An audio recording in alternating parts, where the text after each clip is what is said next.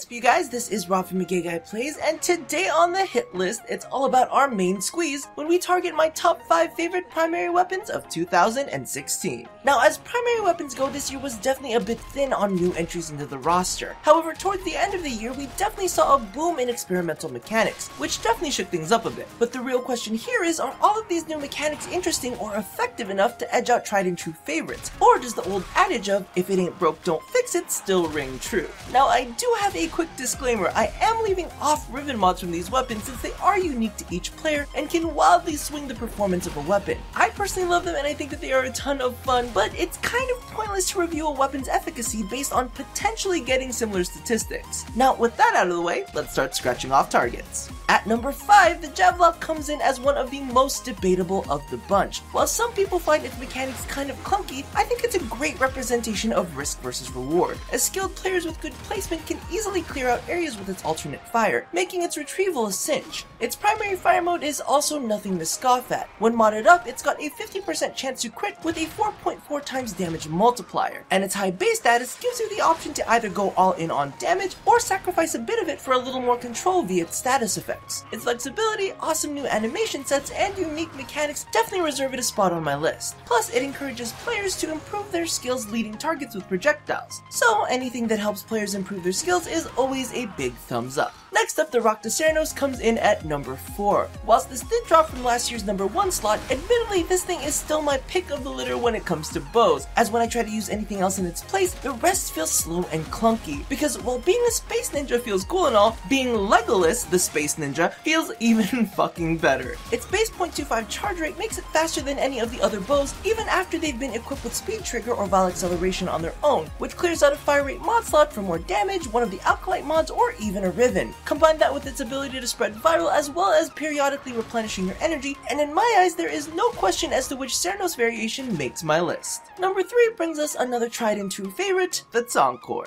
I know there are so many people that absolutely hate hearing about this weapon, but with frames like Titania and Nidus, it just has so much freaking synergy. No ribbon mod required. The fact that it doesn't penalize you heavily for bad placement is also a massive plus, because as we've seen with weapons like the Javelok and the first incarnation of the Tsar, it can be extremely frustrating when a stray teammate or enemy gets in your line of sight and triggers lethal self-damage. In addition, while I personally haven't used it too much this year, I found that it's nice to know that it exists just in case I'm planning on doing something a bit more challenging. Moving along, the Tigris Prime makes its premiere at number 2. Now, as many of you know, I was never a fan of the Tigris series whatsoever. However, y'all know that I jizz all over interesting mechanics, and the interplay between the Tigris' high base damage, its uncommonly high percentage of slash within its IPS spread, combined with the way shotguns apply status once they hit the 100% mark, totally had me hooked. See, while other previous shotguns had the potential of breaking the 100% status mark, the Tigris Prime was perfectly calibrated to bypass armor, utilizing the amped up slash procs that resulted from its insanely high base damage. Combine that with the fact that its impact and puncture damage are so low, and the next damage types on its priority list to trigger status would be the elemental combos you've slotted in, used in tandem with viral and radiation, and now you're having the health total that you've been dealing damage directly to, as well as providing yourself a bit of crowd control, which just goes to show that while raw power is awesome, a little bit of finesse can go a long way. Now, before we move on to my favorite primary weapon of the year, let's take a very quick look at a few of those who nearly made it on the list. At number 6, we've got the Tsar, with its ability to swap between a long-range cannon mode made for clearing out groups and its short-range barrage mode specialized at clearing out approaching enemies. I love the huge variation between the alternate fire modes, however, each has a very limited specialization, which kept it from making the list. The Cernos Prime comes in at number 7, because y'all know I love those weird mechanics, and honestly, when this one first came out, it left a lot of people scratching their heads. It's the first successful iteration of a bow made for clearing out groups, which completely goes against the innate nature of the bow category. Its lack of power, however, did prevent it from being my go-to.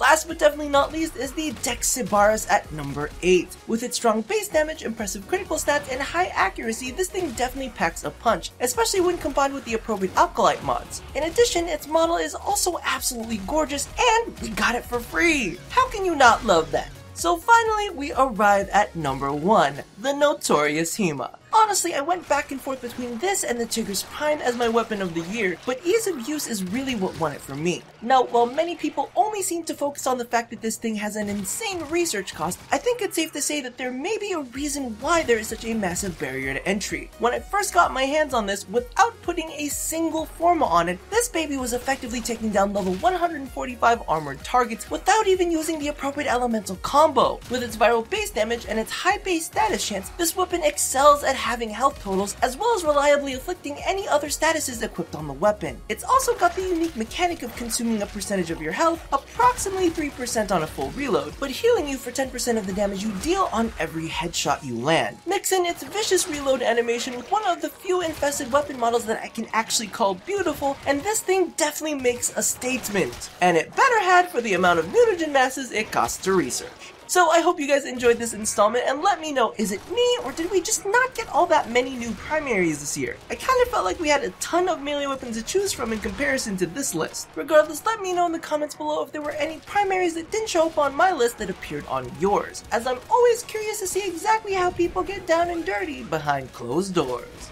So thank you all for watching another episode of The Hit List. I'm going to go ahead and toss up a link to the playlist to see the other categories, as well as my most recent video where I re-roll over 75,000 Kuba on ribbons. Now don't forget to do all the things that I ask you to do at the end of every one of these. And as always, love somebody, hurt nobody, and touch your body. I'll see you guys next time. Bye-bye!